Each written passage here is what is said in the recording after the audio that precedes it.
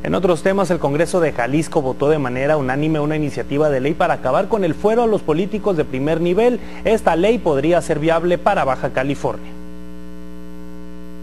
En Jalisco fue aprobada una propuesta de ley en el que se le elimina el fuero a funcionarios de primer nivel, es decir, tanto el gobernador como diputados y hasta presidentes municipales podrán ser llevados ante la justicia.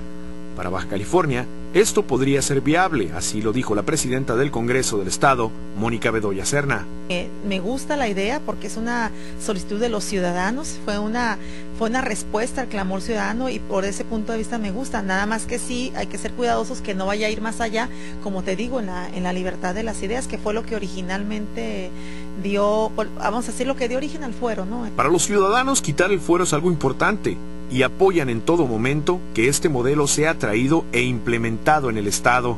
No, pues sí, claro que se debería aplicar aquí en Baja California y yo creo que en todo México, no nada más ahí en Guadalajara, puesto que para empezar tenemos demasiada gente en el gobierno que no funciona y comprobado está. Bueno, yo creo que el fuero de los políticos es algo que los defiende a ellos de hacer alguna corrupción. Yo creo que es bueno que no tengan el fuero.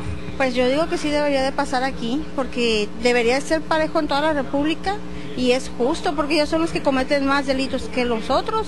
Con esta decisión, el Congreso de Jalisco senta un precedente en la legislación local. Baja California, a decir de los ciudadanos, debe de quitar el fuero a los políticos en el Estado, pero para el Poder Legislativo esto debe ser muy cuidadoso, pues se puede usar en contra de la libertad de las ideas. Con imágenes de Luis Galindo para Noticieros Televisa, Rafael Torres.